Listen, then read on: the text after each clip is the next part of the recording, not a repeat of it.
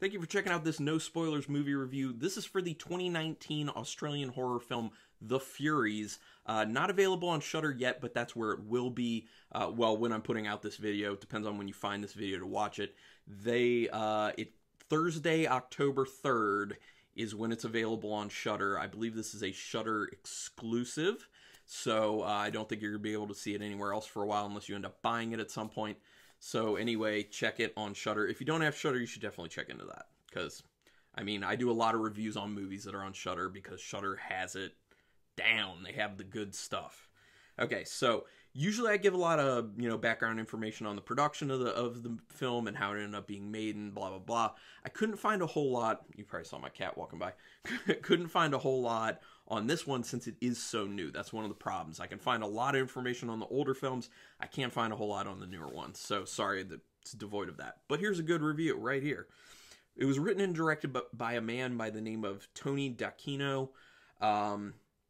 That's all the background information I really have on it. And the fact that it's from 2019 and it's an Australian film. So it has the Australian accents. I love Australian accents. I actually listen to some podcasts that have Australian narrators to it or hosts to it. So sorry, my cat's yelling in the background. She hated this movie. It was too violent for her. And that's the thing. It is violent. It is brutal. It is violent.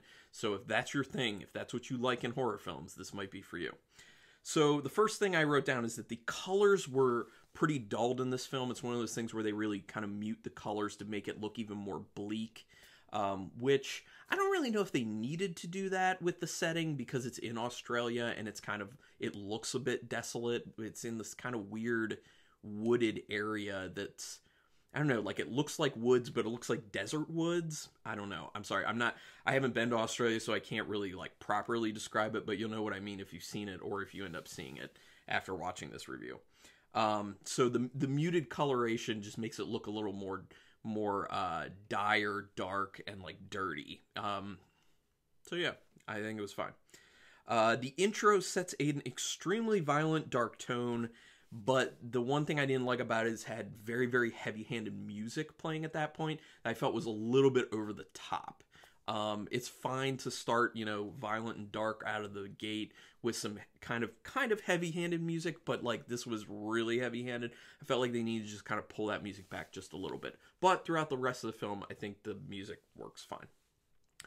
The beginning exchange with two characters in the film actually kind of gives you a very, very, very strong indication of what's going to have to happen with this character, where this character will end up going. It's extremely strong foreshadowing. Extremely strong foreshadowing. I just felt like with that and a few other things with the film, it was kind of not the best writing in my opinion, but not bad writing either. It's just kind of like a little more simplistic, I guess is where I'm trying to go with it. And I would have liked it to be a little, kind of like with the heavy-handed music, like pull it back a little bit, be a little more coy in what you're showing. And, so it's just, that's a personal preference. Some people really don't care about that. It's just my thing. The beginning opens up a lot of, when it opens up, it actually has a lot of questions that come up based on what's going on. And I think that's a good thing because it really kind of drives the interest in, what am I seeing right now? What is the context of this? Which I assume we're going to get to at some point. What's going to happen? I mean, it does a pretty good job of keeping some tension for the most part. There are some parts where the tension kind of drops out because it gets a little slow, but, and I'll talk a little bit more about that in a little bit, but it's, I think for the most part, they did a really good job of kind of driving interest with their premise and how they kind of slowly reveal things about the overall story and the premise of the film. So I think that was a strength. There's a pretty intense and gruesome kill, okay? And it's relatively early into the film. I don't know, around like 15, 20 minutes or something like that. There is video of that kill already circulating on the internet intentionally through Shudder. I saw it on like Bloody Disgusting. I saw that Shudder sent it out on social media. Do yourself a favor. If you haven't seen it yet, don't. Just watch the movie when it's available on Shudder. And then experience it that way. I think it's more powerful in the context of the actual movie instead of seeing just a little clip of it before seeing the movie, because it ruins it. It's much better to see those things in the context of the movie. Plus, if you want to see that, you should give the time to the film, because a lot of people worked hard to make this film. So just do that. I just didn't like that they kind of put that out there. Oh, and this is a perfect time for me to say thank you to Shudder, because they gave me a screener copy of this. So I appreciate that I can review this early. I really do, because I enjoyed the film. The gore is ample. That's another thing I wrote down. Like I said, there's it's very violent. It's very brutal at times, and the gore is plenty. There are a few small moments where there's like CG blood, but it's very, very quick, which is the proper way to use CG blood, in my opinion. But they did an awesome job with practical effects. Practical effects were great. The costuming was very good as well, because this isn't really spoiling anything because it's in this little short synopsis. It's like some killers stalking some women in this like kind of forest, as I was trying to explain it but can't. And so each of these guys has like their own costume, like masks and everything, and I thought they did a really good job with the design of those, because they look gross, they look creepy, and it really helps with the overall tone and ambiance of the film. So good on that. So when I was watching it, I just kept thinking, because it did drag at times and we just kept getting a lot of the same, I just kept thinking, is there going to be a deeper story at this point? Or, I mean, is there going to be a deeper story at any point, and when are we going to get that? The runtime's around an hour and 20 minutes, and it felt longer than that, unfortunately, because they had a lot of kind of cat and mouse going on, which, you know, you would assume you would have with a film like this, but it's, I felt like they had a little extra cat and mouse that they didn't really need. They could have kind of tightened it up a little bit. It felt like they, at times, were actually legitimately trying to waste some time just to add to runtime, which I don't appreciate. I'd rather just cut it down. If this movie ends up being an hour, if the movie ends up being an hour and 10 minutes, like whatever, a film is a film.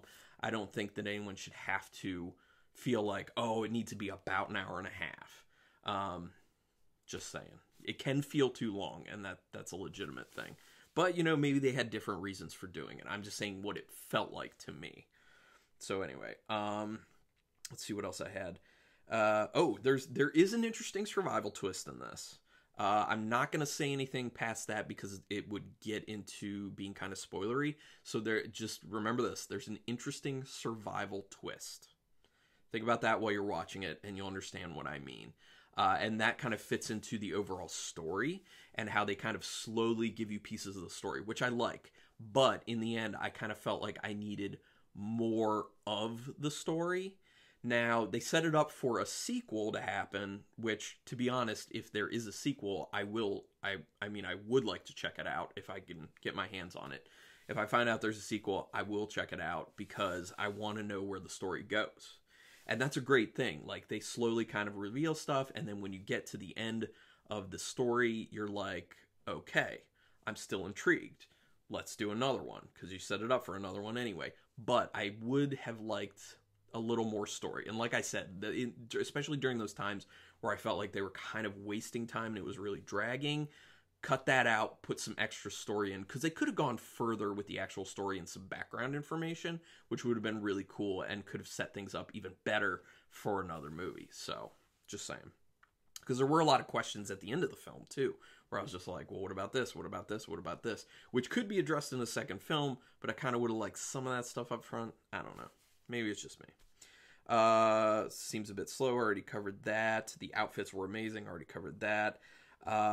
So there's a weird dynamic. I'm going to read this verbatim. There's this weird dynamic with two characters that really doesn't make sense and feels forced to try to add something extra to the film. So there are these two characters who are introduced relatively early on. They try to forge a relationship within the film between these people. It already exists prior to the film starting in their, in the world they created. But the problem is a lot of the stuff they do with it feels unnatural. It feels very forced. And it felt like they were just doing it because they wanted to create an extra dimension to the film. And it just didn't work, in my opinion. And then especially when you get another character involved, and that made even less sense and felt even less natural, and I was just like, I don't know. So if you've seen it, or when you see it, you'll kind of know what I'm talking about, most likely. And I just think that could have been taken out of it, because in the end, what this really is, and where this film shines, is it's like a large slasher film, basically. Violence, brutality, scary for some people, great gore, practical effects. That's it. Not like a deep story. There's some intriguing stuff about the story. Like I said, they have the ability with a second film to really amp up the story and really shine and make it so much more than just kind of like the stalk and slash that they ended up having the first one be. But I would say in the end that this film is worth watching. I don't think it's one that I want to go back to, but it's one that I'm glad I checked out once, and I would recommend to everyone check it out once. If you are a person who likes a really straightforward kind of stalk and slash, it's up your alley. You're definitely going to like it. If you're looking for brutal kills, if you're looking for interesting kills and really good practical effects, and that's what you care about most in film, this is for you. Check that out. Definitely hit it up. So now I got to give it the star rating. Out of 5 stars, with half stars in play, I think I'd actually place this, I want to place this at a 3. I was between a 2.5 and a 3, but I think that the intrigue that's left over for a second film, in addition to how well they did with the costuming and the practical effects and the brutality of it, I think those things kind of tip me to that 3. So a 3, it's worth watching in my opinion. Everyone, if you have already seen it, I don't know how you would have, or, well, I mean, you could just be watching this video after it's already on Shudder. So if you've seen it at this point, put some comments down there and let me know your thoughts, or if you're interested in seeing it, or your thoughts on slashers in general, put some thoughts down there. But do me a favor real quick, hit that subscribe. I would really, really appreciate that. That's how I keep motivated with this. That's how people can pay me back. Takes you just a second. It's totally painless. But if you also want to throw me some money, I have a Patreon page. You can do that as well. You can just check horror movie reviews with Carlin Cook, or just check Carlin Cook and you'll find it. And there's everything from $1 a month to $5, $10, and $20. And there's different things that come with those. So if anything, do the free thing and hit the subscribe. Thank you very much. Thank you, Shudder, once again for the screener for this. And until next time, keep it brutal.